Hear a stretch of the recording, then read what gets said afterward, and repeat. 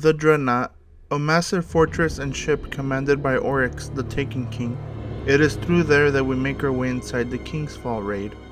Unlike Vault of Glass and Wrath of the Machine, we do not have a physical door to open. We instead continue our journey through a portal, taking us through a different dimension inside the Dreadnought.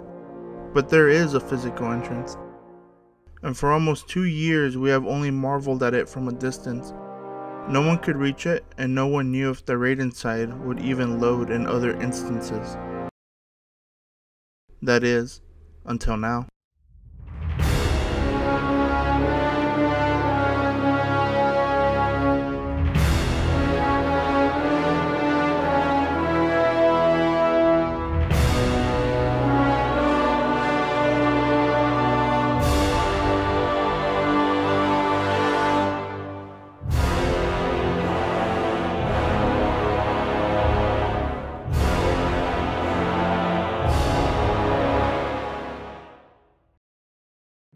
So on this journey, we're going to need a couple of things. For location requirements, we'll be needing the Nightfall and the Dreadnought. For class, you will be needing a Titan with the Striker subclass and the Death from Above perk unlocked. For skills, you will be needing to know how to Titan fly and use the Sonic Dive. For more information and tutorials for these skills, they can be found in the description. Extra things you will need is the Memory of Radagast artifact, Heavy Synthesis, and a minimum of 2 players total in the fire team. So before we actually do the first part of the glitch, I wanted to show you guys some illustrations that I made of the outside of the map. Here you can see some of the structures and some of the objects I drew and everything. You can also tell that my budget just went into the intro. So we're gonna watch some gameplay here, and we'll be able to navigate around the map while our guardian goes around it.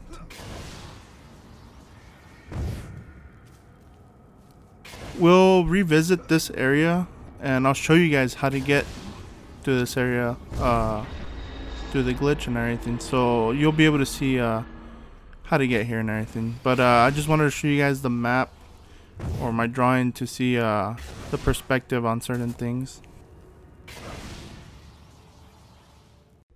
From here you can actually see the raid area below.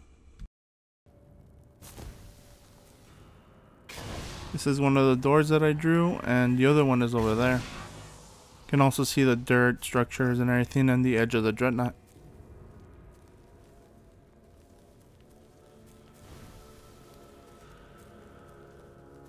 So right now we'll be going to the other side, but we'll also get a better view of this area from on top.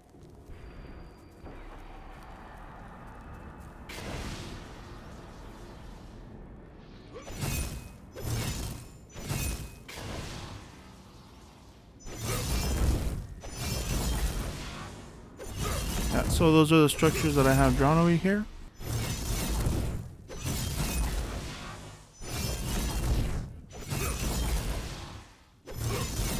And now going to the other side, you can see a bit more of what I drew. We'll be using this map to show and explain a couple of things as we move along the video. And without much further delay, let's get started.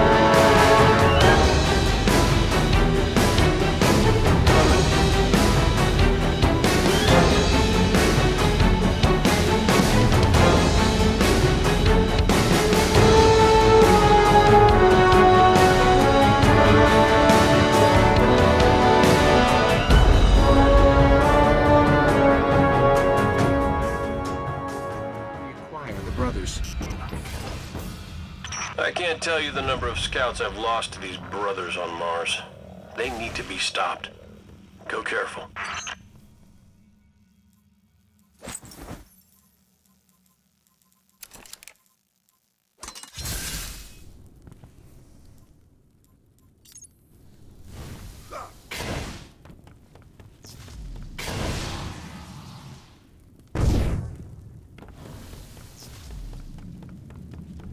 And from here you can get a good look at the raid area where we get teleported to.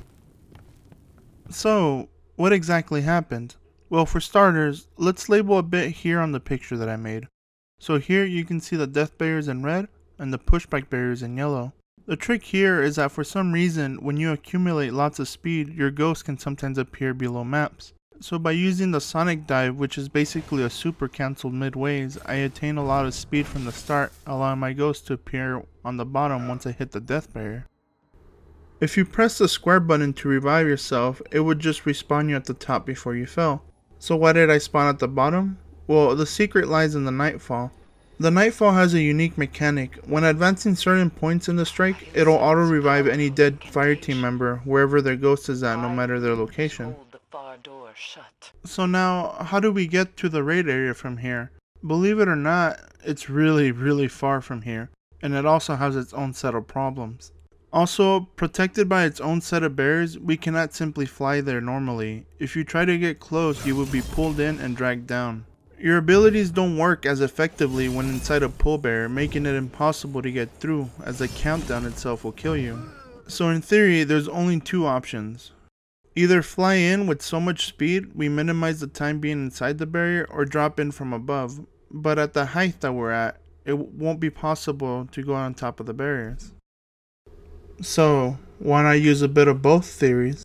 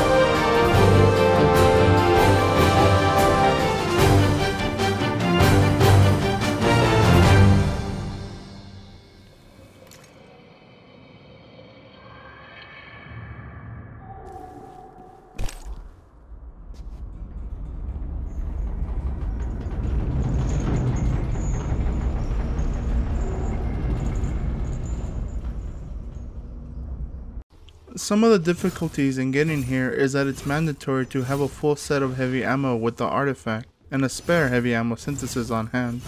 Meaning you cannot die at all as you lose the extra artifact ammo on your sword. Meaning you have to gauge your distance well when climbing up the wall, go too high and you'll hit the death barrier.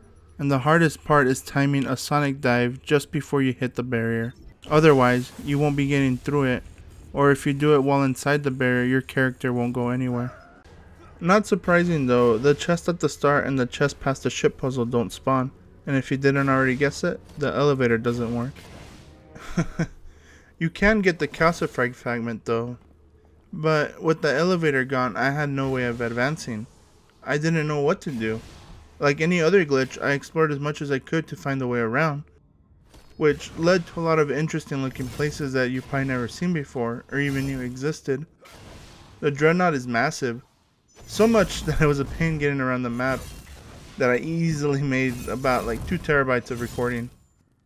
There's no way I can show that much without making the video 15 hours long, but I could make a montage of it, and that's exactly what I did. I hope you enjoy seeing the bit of chaos that exploration is.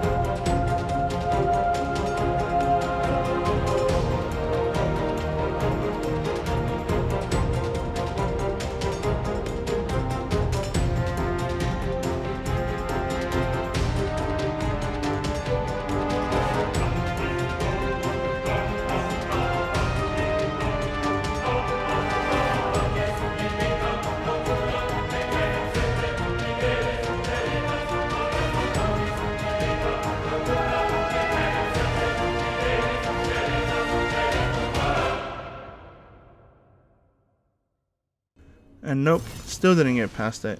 Although some areas seemed favorable to use, I couldn't reach them. At this point, I needed help reaching them. I invited my friend Esoteric to give me a hand in this. Even with the 2 of us though, we couldn't reach the height we needed.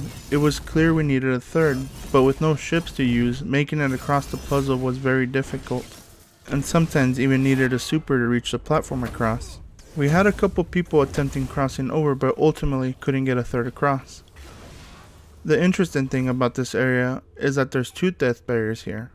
The first one would be here and the second below. The interesting thing though is that the sides weren't pushback barriers, rather they were out of bound barriers, making it possible to use a smash and quickly get past them, allowing you to get under the first death barrier here.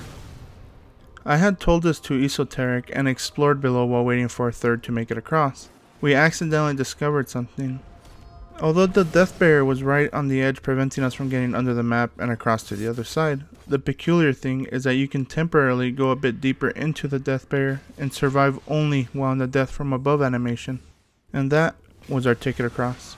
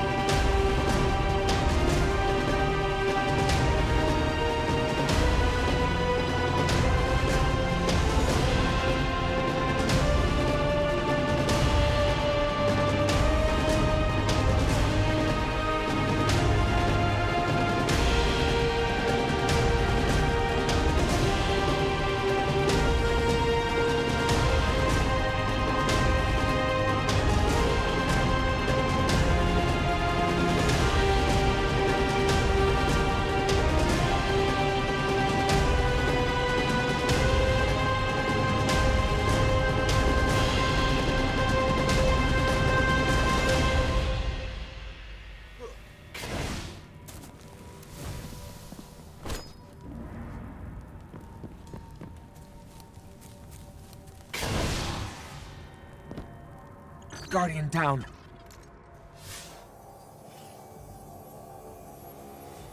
If you don't recognize this place, sometime during the first year King's Fall was out, there was a Reddit post about this place. Mainly was known for showing off this hive weaponry, or whatever it is. From where we're at, you can actually go all the way back to the elevator area and be above it. Unfortunately, there's a ceiling barrier making me unable to go even higher, and below us is a death barrier. So, recalling earlier in the video, even if I had gotten 3 people across the ship puzzle, it would have been in vain, as it wouldn't have been able to even reach up here. So my only hope was to find a way on top of the entire map.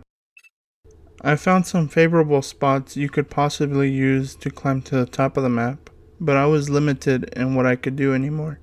So far, I've only known to access this place during the nightfall, and it took me the last 2 nightfalls to finally find a way in here. And now, the footage you're seeing is already past reset. Not only had I run out of time, most importantly, I had run out of consciousness. With Destiny 2 around the corner, I may revisit this place in the far future to finish this journey, or maybe someone will take the path and finish it for me. Only time can tell.